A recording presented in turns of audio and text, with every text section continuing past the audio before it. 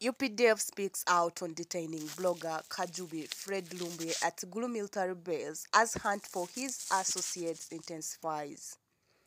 Hello, welcome, and thanks for taking your time joining us live on Projan Media TV. That brings the latest news and the latest updates in the country and across the world.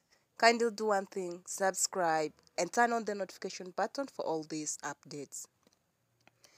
Uganda People's Defense Forces have declared the air on allegations of detaining controversial blogger Fred Kajubi Lumbuye at Gulu military barracks.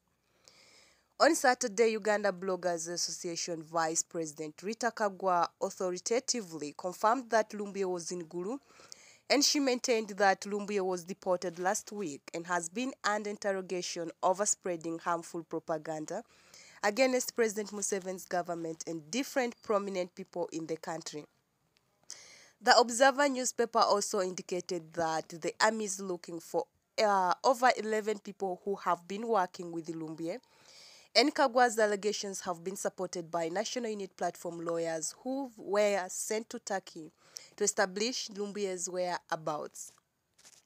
Lawyer Geofrey Turyamusiima told one of the media that his colleagues Anthony Wameli checked over 15 big police stations, prisons and foreign detention centers in big cities of Istanbul and Ankara, but there was no record showing that Lumbuye was in any of them. Turyamusiima added that as lawyers they are still planning how they can legally access Gulu military barracks. He also said that after failing to establish Lumbuye's whereabouts in Turkey, and they have decided to file a habeas corpus application in the High Court Civil Division on application to force the Ugandan government to produce Lumbuye dead or alive. Turyamusiima explained that they want to compel the State Minister for Foreign Affairs, who confirmed that Lumbuye is in the hands of the government, to produce him in court.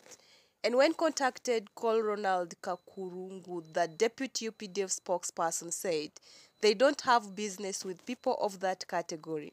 They can go ahead check with the police or Ministry of Internal Affairs, but not them. Police publicist Fred Enanga last week informed journalists that they have prepared over 15 criminal files against Fred Kajubi Lumbuye.